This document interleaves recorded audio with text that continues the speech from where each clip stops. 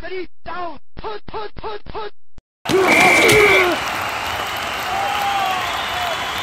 Welcome to FootballGameplan.com, where football makes sense. I'm Memory Hunt, the czar of the playbook, and welcome to another edition of On the Line of Scrimmage, which is our debate show here at Football Game Plan.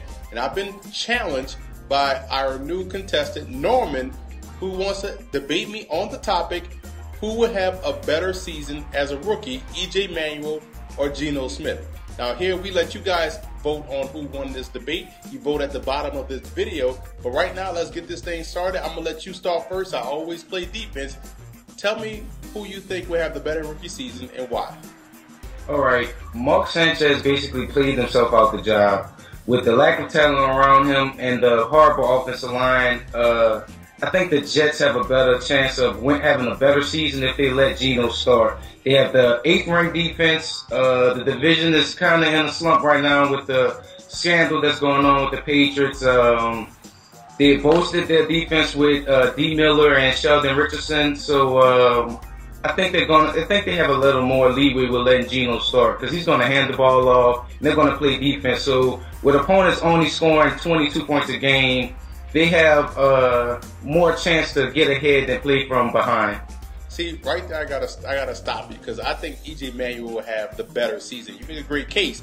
However, when you look at this Buffalo football team, you have to like their weapons. They have Robert Woods, they drafted out of USC. Derrick Rogers, an undrafted free agent. They also have Stevie Johnson and C.J. Spiller. I just gave you 4 quality options. Can you give me 4 quality receiving and running back options for the New York Jets?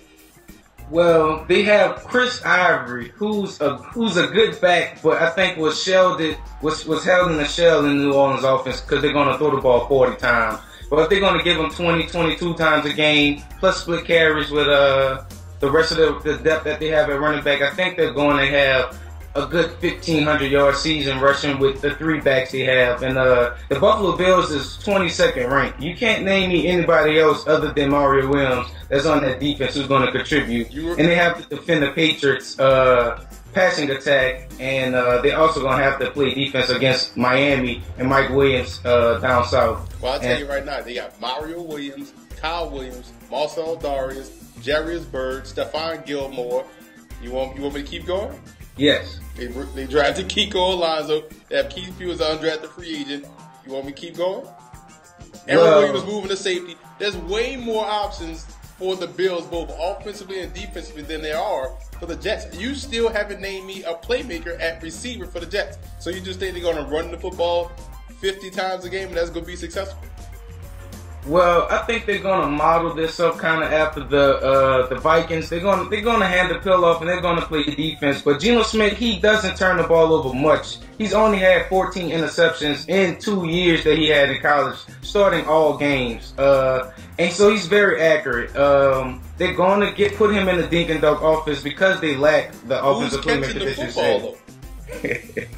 I'm still waiting for you to name me the receiving option. Who's catching the football? You have faith in Stephen Hill? I have zero faith in Stephen Hill, but I think somebody's going to emerge. They're going to have to do something. But I just don't think the cornerbacks that match up in the AFC East are going to help defend them. Defend who? The Jets. The Jets wide receivers that you have yet to name. You know what? We're going to stop this debate right here. We're going to let the fans vote. You guys vote who won this debate at the bottom of this video. Who's a better quarterback, EJ Manuel or Geno Smith? Who made the better case for their guy? And if you have any other debates that you want to debate me with, hit me up on Twitter at FBallGamePlan with the hashtag DebateMe.